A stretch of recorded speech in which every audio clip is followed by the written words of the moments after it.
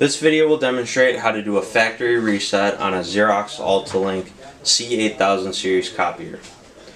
So the first thing you want to do is go into the upper left hand corner and hit the administrator login.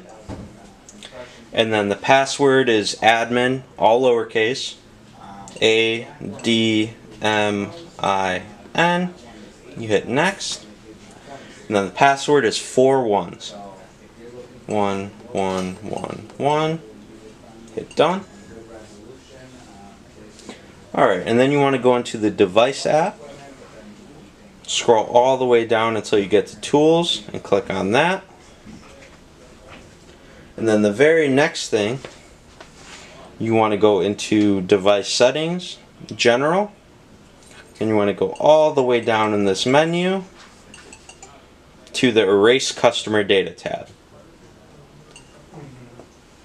And then you want to click erase customer data, erase all customer data next, and then you want to confirm that you want to erase the data and that all the settings will be wiped to factory default. And then you hit confirm. So this process usually takes about 15 to 20 minutes for the machine to wipe all the information and everything like that. That is how you factory reset a Xerox AltaLink C8000 Series copier.